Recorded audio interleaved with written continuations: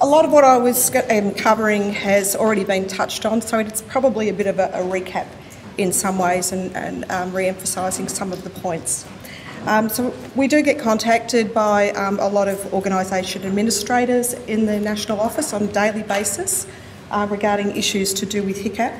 And one of the things that we hear a lot from organisation administrators is that there's just not enough hours in the day to manage the auditing requirements of the hand hygiene program.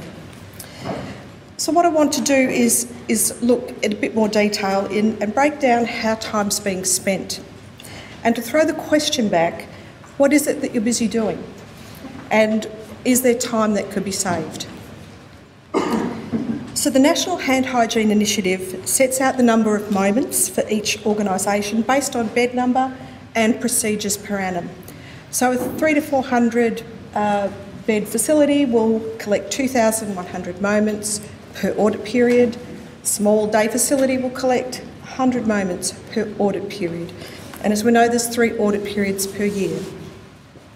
So the purpose of collecting the data is to use it as to guide the hand hygiene program as a whole, remembering that auditing is just one component of what should be a multimodal program. The end point being culture change and improved hand hygiene compliance. As Kate touched on, the departments, the recommendations have recently changed. What constitutes an eligible department and how much you need to collect for each eligible department. So eligible departments now include emergency, radiology, and others that you've previously collected for. High-risk departments like critical care no longer need to collect 350 per audit period. Now with the recommendations, they only need to collect 100 to 200 moments per year. So this gives greater flexibility to organisations to direct their auditing efforts where they feel they are needed, and ensures that all eligible departments are included at least once a year. So looking more closely at the data collection and what's really happening. So this is data collected. So on this table you can see the number of moments that we recommend by jurisdiction, and then how much data is being collected above, and this is something that Lindsay showed you as well. So nationally for one audit period, there's an extra 228,459 moments above what we recommend.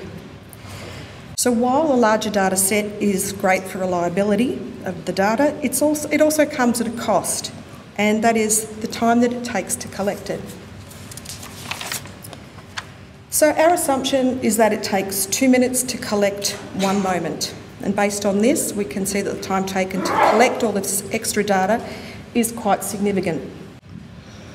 The third last column is the number of hours to collect the extra data, and the last column is the number of 8-hour shifts required to collect the additional data. So nationally for Audit 2 2017, there was 952 8-hour shifts worth of time taken to collect this extra data. Now we know that not all auditors are provided with dedicated auditing time, which essentially means that some auditing is being done whilst looking after patients. So the question then becomes, is patient care being compromised by collecting all of this additional data? So having just looked at the volume of data collected, I now want to look at data entry into HICAP. If the data was collected using paper forms, then it needs to be entered via a PC. If it was collected on a mobile device, then all that's required is to push the sync button and you're done.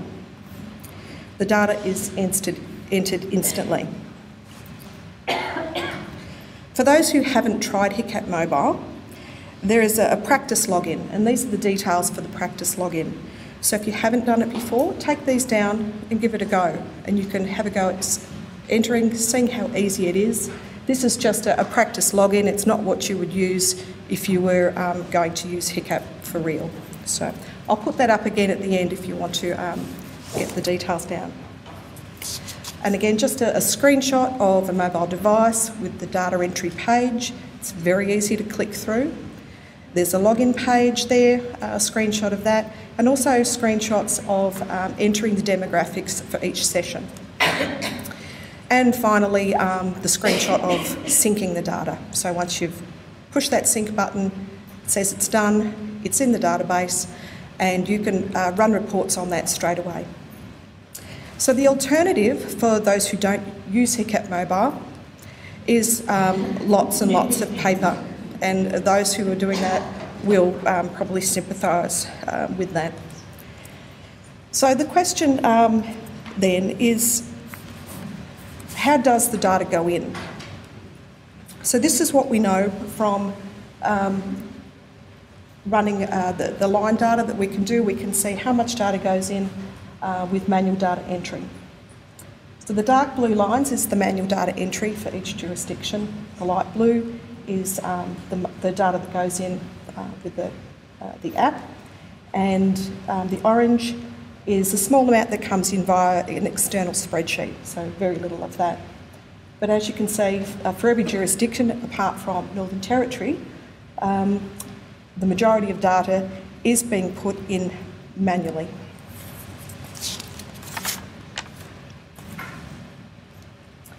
So if we're going to look at how much data is going in manually, we also need to look at the time that it takes to put that data in.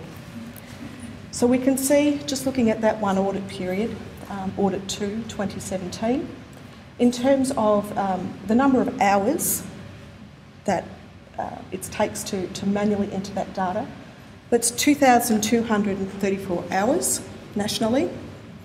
And in terms of 8-hour shifts, it's 279 8-hour shifts. Extrapolating that to, or looking at the entire year, that's 832 8-hour shifts of data, of time that it takes to enter that data. So again, for the poor people who've got to do that data entry, that's a heck of a lot of typing. So who gets the job of entering this data? We can see from the list there, and we know this from review visits that we've done, organisation administrators, sometimes region administrators are entering data, infection control teams, clerical assistants, auditors. So we know also that there are sometimes infection control managers who are sitting there spending time entering data, and it's time they would no doubt rather be doing other things. So what are the barriers to using HICAP Mobile? So we know it will save time, so why aren't auditors using it? In our review visits, we've asked this question, and these are some of the responses. Limited access to mobile devices, internet connectivity issues, auditors not allowed to use mobile devices, some auditors not confident with mobile devices, paper easier with a clinical load. Some org admins don't encourage it and they prefer to personally review the paper sheets for auditing errors. So what we also know is that the uptake of technology is not always straightforward. So Venkatesh and team have put together this model, which they've named the Unified Theory of Acceptance and Use of Technology, to look at the different factors that impact on a user's intention to use the technology.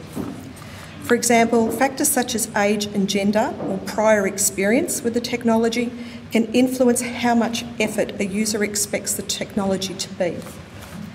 So if some resistance is encountered, it may be worth reviewing these factors and developing different strategies depending on where the resistance is coming from.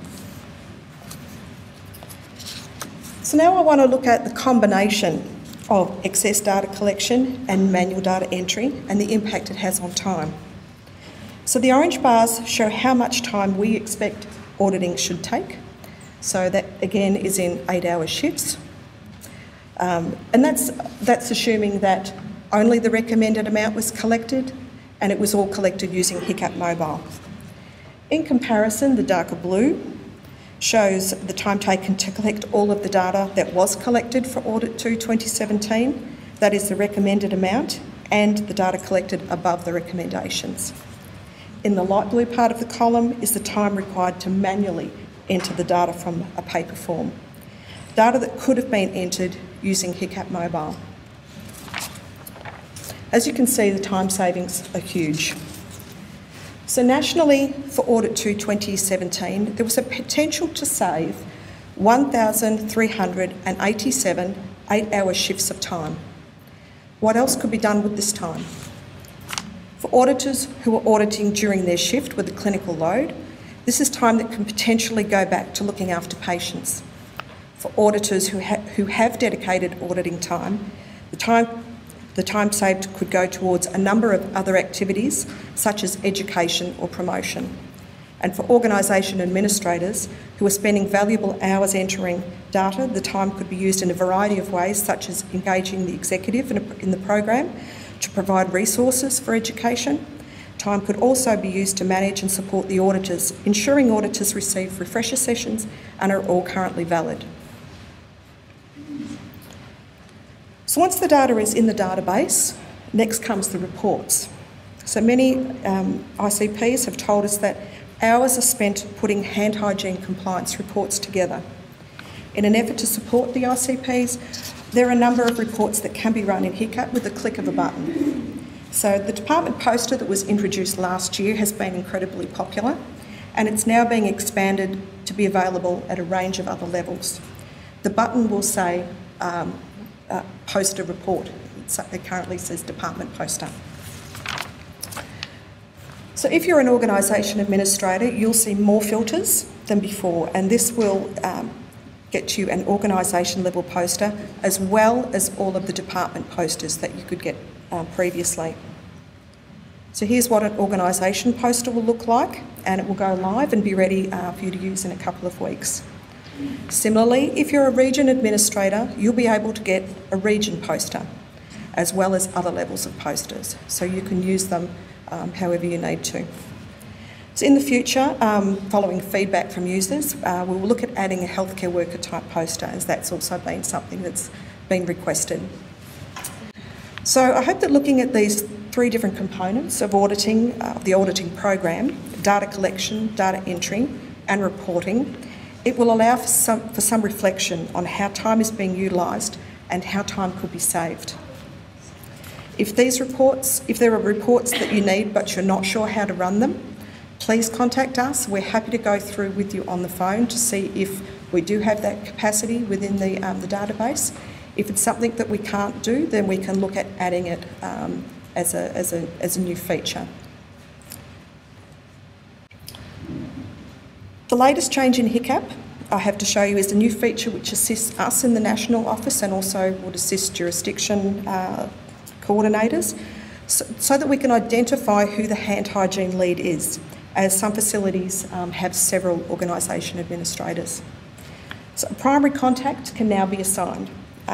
Click the edit button, click on the blue star and then click save. And this way we'll know who to contact at your facility if we want to get in contact with you. And as I said, this is the HICAP login details again for anyone who wants to get the rest of that down. And that's all. Thank you very much.